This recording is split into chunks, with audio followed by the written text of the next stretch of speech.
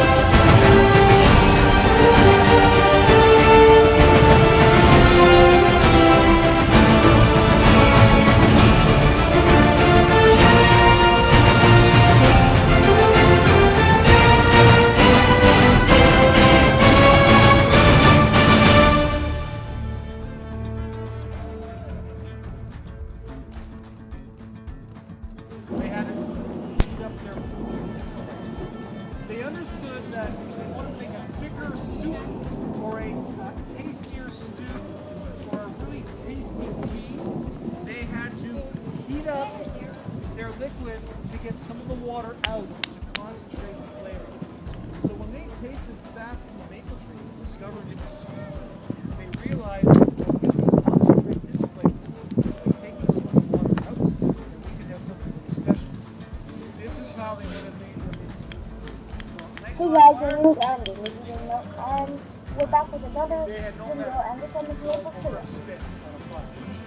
But if you were trying to make liquid like soup or stew, this is how they would have heated it up. So they would have this was sap, and they would have taken the rocks from the fire. They would have taken the rocks from the fire. Actually, we were doing this last night. We had maple syrup by lamplight. And you can see that the rocks were red hot. You can't see them now. The rocks were red hot, you can see because it was dark.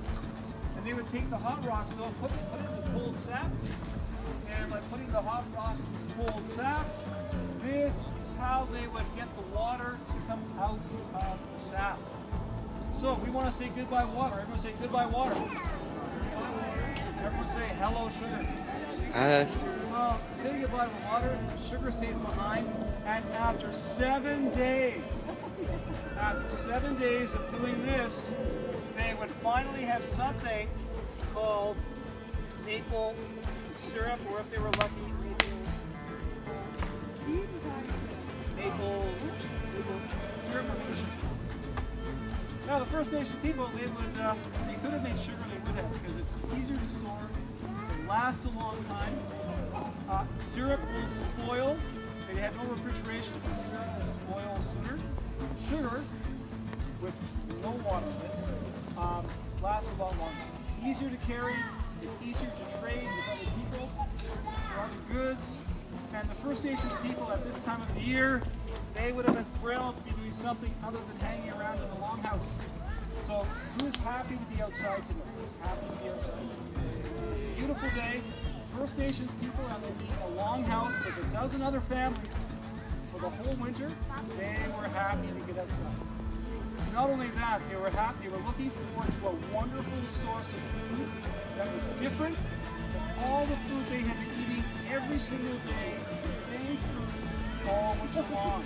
They were tired of tasting corn. They were looking forward to another flavor. Maple syrup provided that. So they would come out and gather the sap, cook it up, take about 7 days, and they were very happy to do that. So this is the recipe. You have to boil the sap to make your syrup or your sugar. Pioneers came along with their big metal pots, and they were able to take this idea and improve on the recipe. So who likes maple syrup here? Who likes maple syrup? Say thank you to our First Nations people who were here first, who discovered that maple sap was sweet, and developed this technique to make maple syrup. Thank you to them.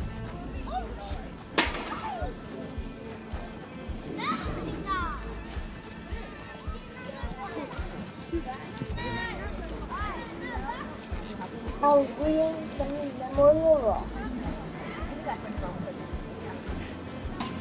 Hey.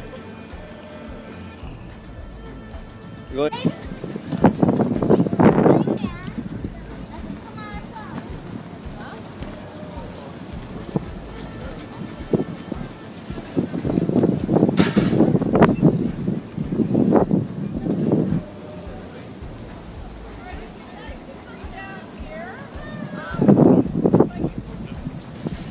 Thank you.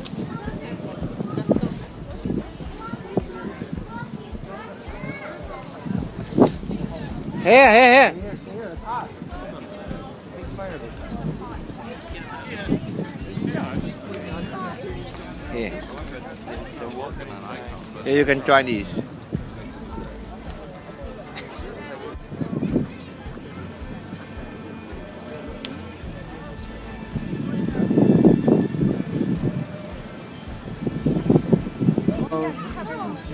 Yeah, that's very sticky. That is the staff.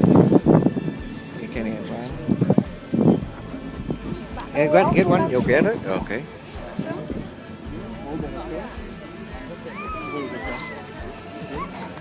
Here, look. Okay, line up there. Stop. No, not there. Here, look, Luca. It tastes just like the one that we had.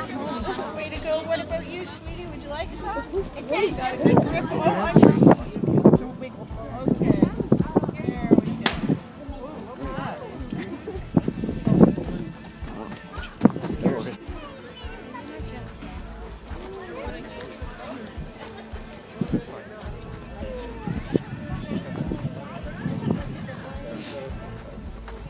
Đây này, bên này, Andin, nhìn qua đi. Hey.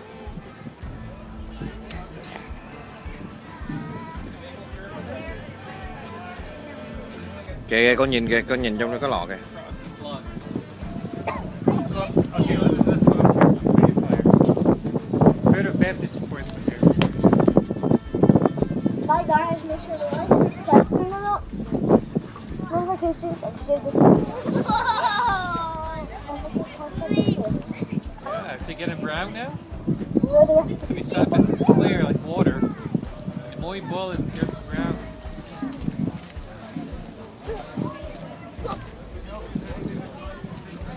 Make him spicy, Papa.